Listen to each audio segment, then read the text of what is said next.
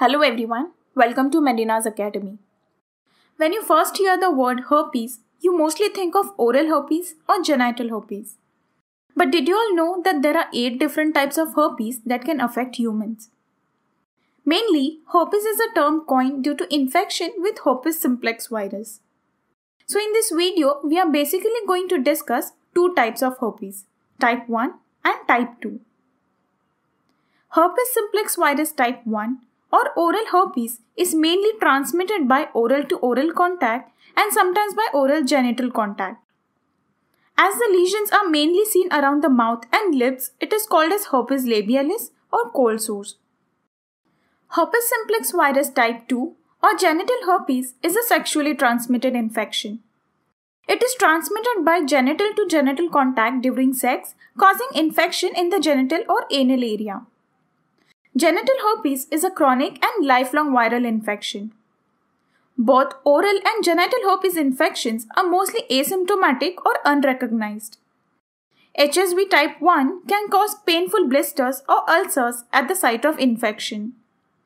Most genital herpes are transmitted by persons unaware that they have the infection or who are asymptomatic when transmission occurs.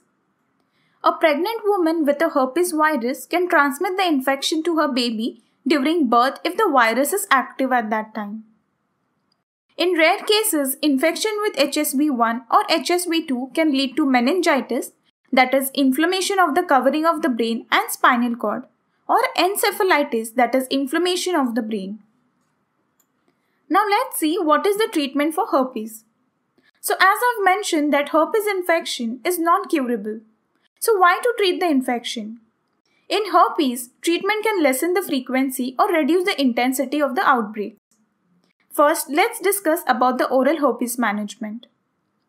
During the infective period, first thing you should take care is proper hydration.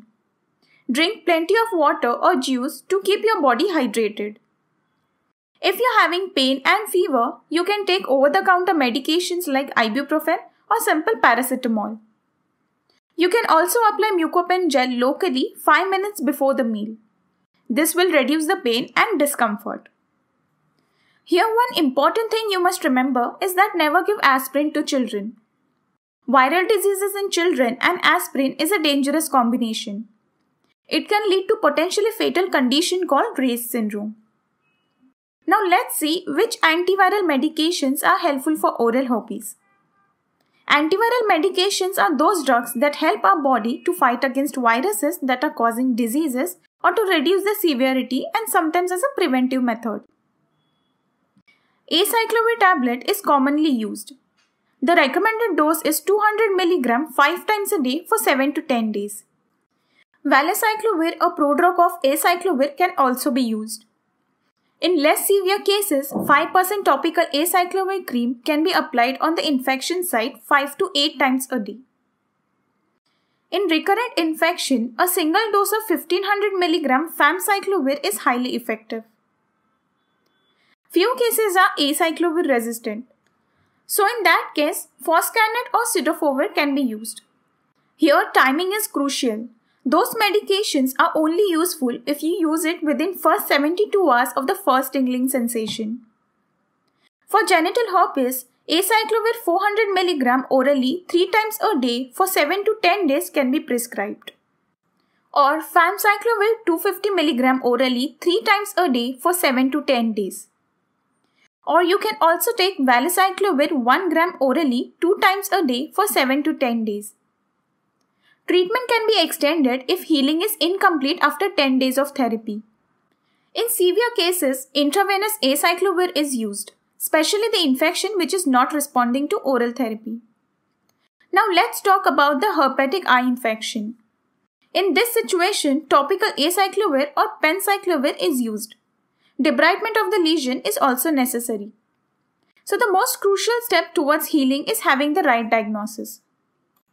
In pregnant women suffering from genital herpes, it is extremely important to treat the mother before the birth of the child to prevent the transmission of this disease.